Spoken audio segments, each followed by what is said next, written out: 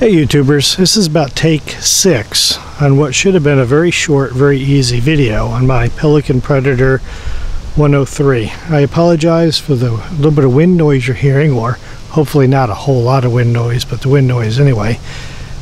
I videoed this the other day when it was perfectly calm. I forgot to turn the mic on. First time I videoed it, I forgot to clean the lens, so it was terrible. It had spots and lint all over it. Now you've got some wind. Apologize for that.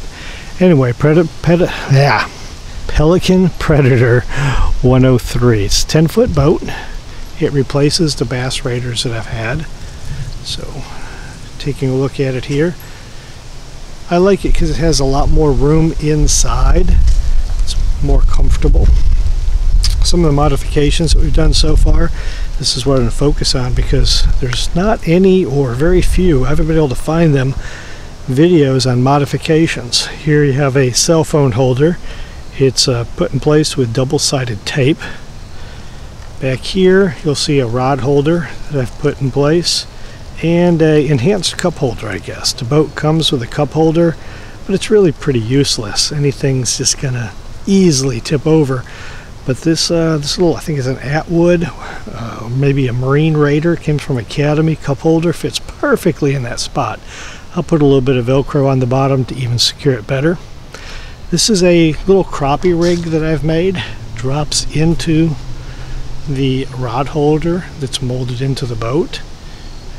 So that should do pretty good for me. Over here is a live well. This is one of the nice things about this boat. As opposed to the Bass Raiders, here you have a live well. It's not an aerated live well, but I'm going to fix that. I'll go ahead and hook a bubble system up to it and actually run it into the 12-volt battery. Moving around to the side, we've got a Minn Kota 55-pound thrust motor. I'm sure that a 30 would be fine for this boat in most conditions, but I know if you get two people in here with some gear, a little bit of wind, probably the 55 is going to be a lot better. Really doesn't make it faster, just pushes it along better. Again, rod holder on this side, cup holder on this side, cell phone holder mounted underneath. Put the knife on the side of the seat for easy access and a multi-tool on the other side. To save space in the boat, one of the modifications is the mounting of the oar on the outside of the boat. Use some pop toggles, 1/8 inch pop toggles that you get at Home Depot. Lowe's probably has them also.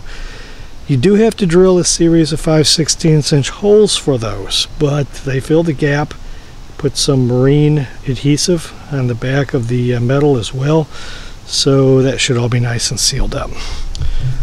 Another nice feature is it has a battery compartment. You have to have these seats almost perfectly aligned to open it. Here's the battery compartment.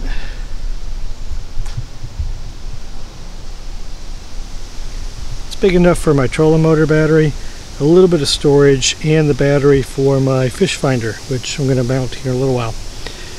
Anyway, there you have it. Pelican Predator 103. And this is the first round of modifications. I've got another round I'm going to get started on probably in about an hour. Got a little other work to do first. Thanks for watching, and leave your comments.